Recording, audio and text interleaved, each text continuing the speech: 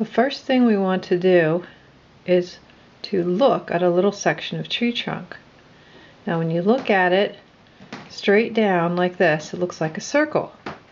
Now notice, watch the circle, what happens to it when we start to tip it like this. Do you see how it gets to be an oval shape? Like that? And if we keep tipping it, it's nothing but a straight line now. You can't see the top at all, right?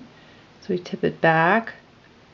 We see this oval shape, and then a bigger oval, and a bigger oval, and finally we get back to having it look like a circle.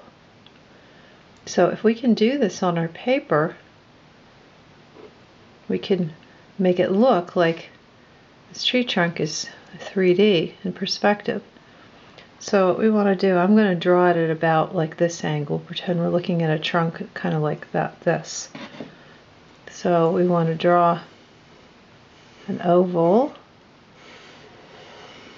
like this. That'll be the top, right? Because we know if we were looking at it straight down, it was going to look like a circle, but we're not. We're tipping it, so it's going to look like an oval. However, these lines here still go straight down. These lines stay straight. No matter how we look at it, this line stays straight. It gets shorter or longer, but it stays straight. So we can actually make this as short or as long as we want to. If you want to make a big, thick piece of trunk stem, you can make those lines longer. And when you get to the bottom, these lines are going to be the same length. Okay, like if you drew across, it would be the same length. When you get to the bottom, you want to draw this shape again, exactly the same curve, exact same curve that you drew up there, drew on the bottom. So there you have your basic shape. Now let's see, the center, or the pith, where the stem started to grow, you can see on here, the pith is this little tiny thing here, would be right about there, halfway here and halfway here, right in the middle. Now, these rings, these growth rings, where the xylem and phloem got larger every year. Okay, this is, you can see the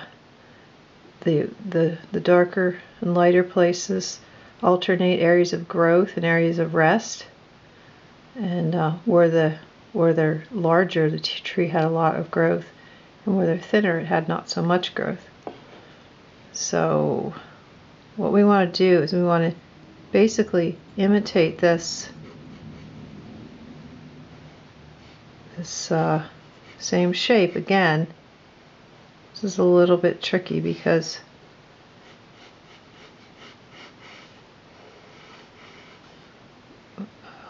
it's a little bit hard to make them narrow enough, and you don't have to worry if it's not perfectly perfect. Now we have a shorter distance here to go out, so say let's make 6 rings. 1, 2, 3, 4, 5, 6. So we know those rings are going to be a circle here. 1, 2, 3, 4, 5, 6. But when you tip it, so 1, 2, 3, 4, 5, 6. The sides of the rings are going to hit here this way. But look, we have all this amount of space this way. 1, 2, 3, 4, 5, 6. So your ellipse is going to go like this. You could do the same thing here. 1, 2, 3, 4, 5, 6. Evenly spaced marks. So you know you have to shoot for the second ring. We'll go to there, the third ring.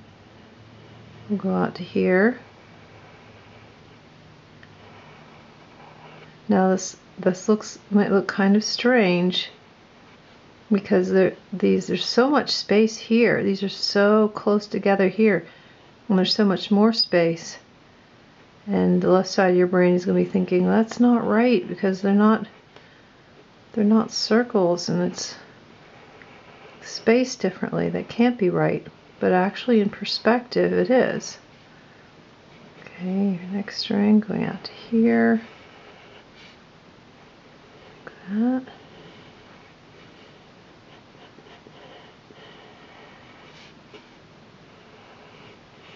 Remember, they don't have to be absolutely perfect.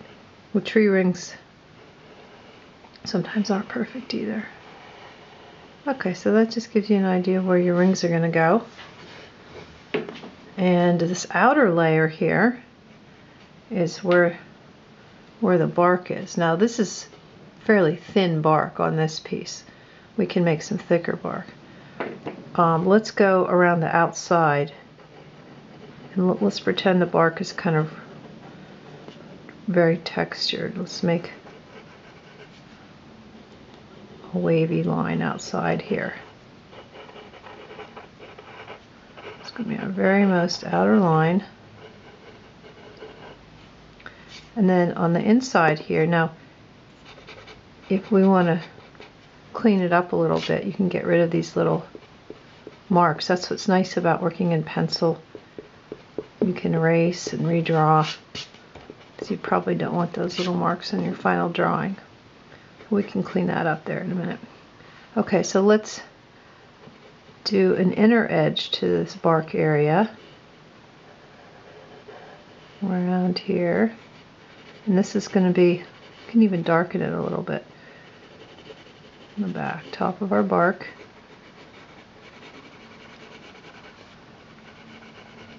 The bark is the phloem. The xylem are these rings on the inside. The phloem is always this section where it starts right here. Okay.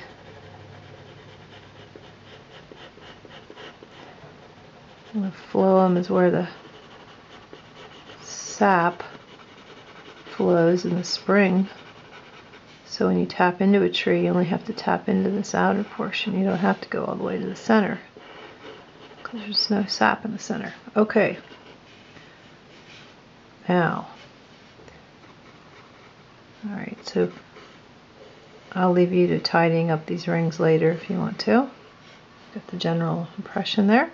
Okay, so let's make this bark going down here. Everywhere where there's an indent, I'm going to kind of make it a little bit darker, like that's kind of an area where the bark goes in. We're making this very, very textured bark. Okay, and then let's just imagine some shapes. Bark just kind of looks like all different shapes. Let's just split it up. Has this shape. Let's create another little chunk here like this. Now if you make these chunks, what we're doing is we're drawing where it goes in. The deep ruts are dark, and then the parts that stick out are lighter. Kind of shadowing into the interior there. Okay. And when you get to the bottom, we can also kind of make it go in like this.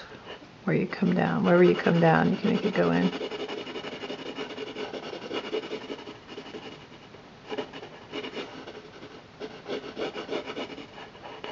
Okay.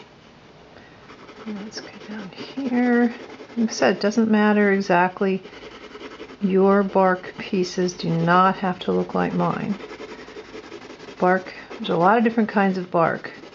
A lot of different textures. Different little pieces come in different shapes. You can hardly go wrong when you draw bark.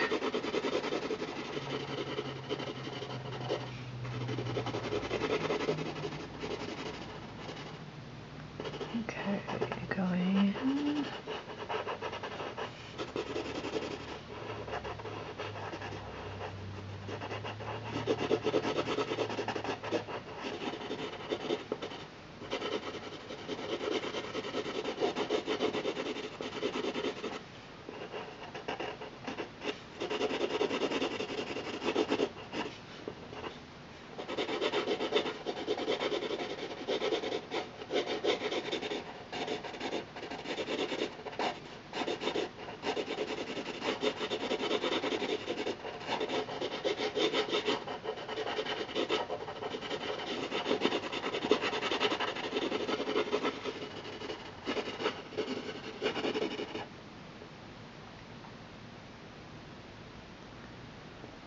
Now if you want to make this look a little round this way, you can see here, let's see, put my piece here.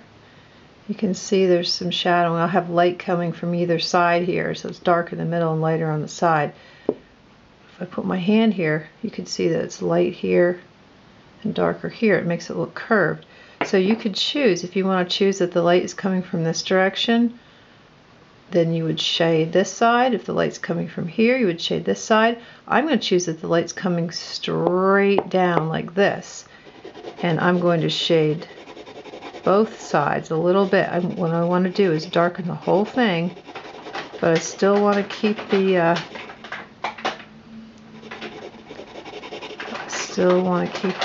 pattern. Stop it. So I'll just have to make these shadow lines a little bit darker too. Make everything just a little bit darker.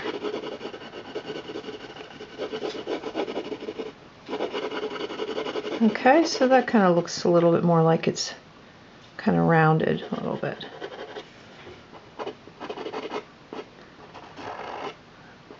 Okay, you could also try this project, get her actual piece of trunk like this. Once you've tried this one, get a real one and look at it and see if you can draw that exact one. If you want to add more rings, it's easy to do. You could just go in between here like this. Well, the more rings you add, that makes the tree older, because pretty much every year it grows a new ring. So you can count the age of the tree. We're not so sure in the ancient past if this is true, but it is pretty much true nowadays. These rings represent annual growth patterns. Okay, and then we can even, let's put the cracks a little bit going in like this, so it looks like it's going all the way into the, there we go.